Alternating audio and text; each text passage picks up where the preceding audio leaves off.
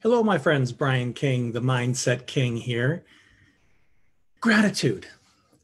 I don't know where this insight or this realization came from, but it's one that I wanted to share with you. It occurred to me that we invoke gratitude in some form, no matter what emotion we're feeling, even the most difficult emotions. But at the moment, I don't know that when we are declaring gratitude or invoking gratitude, that we're aware of the opportunity we've been given. Let me give you some examples. We're used to gratitude being experienced when you're feeling happy. Somebody gives you a gift, somebody does something nice for you. You witness a heroic event and you say, thank goodness the world has people like this. This renews my hope in humanity. I'm so grateful for this person.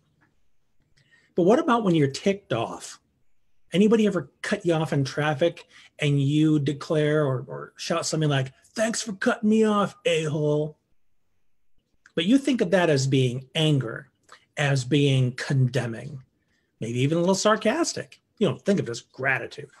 How about when you're afraid?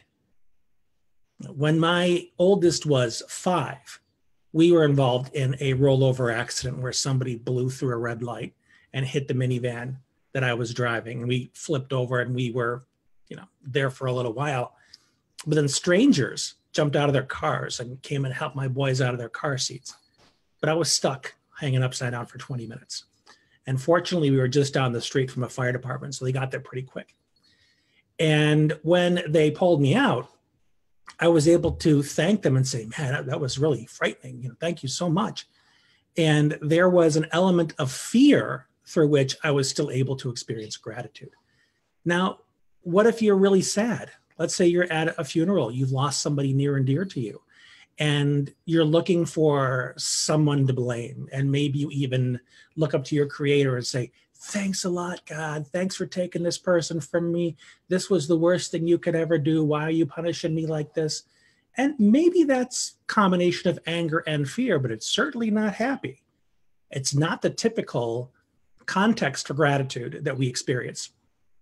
So what's the opportunity here? The opportunity is in those moments where you're having fear or anger or even, depression.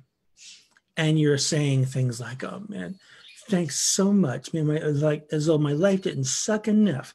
Thank you so much for giving me this to deal with now. Just by realizing, at least this is my opinion, just by realizing that you're saying thank you, can you use that to reframe your experience of the moment? So let's say you're angry, the person cuts you off. You start with, hey, thanks a lot for cutting me off, you big jerk. What you do it trying to do? Kill people? But then you realize, man, what else can I be grateful for here? Thank you for not killing somebody. Thank you for the fact that I was paying attention and my reaction time was such that I was able to break and let this person do whatever crazy thing they were doing so they didn't hit me and in turn cause a chain reaction.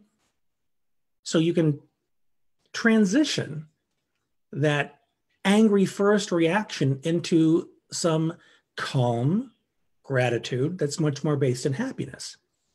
When you're afraid, you've been in a car accident or some other reason, and someone comes along and helps you. Initially, that gratitude comes from fear, but it can turn into thinking much more abundant. Thank goodness I still have my children. Thank goodness we all emerged with scratches instead of broken bones, or we weren't bleeding everywhere. I know it's a little harder under those circumstances, but thank goodness the person that hit us is okay and gets to go home to their family and so on and so forth.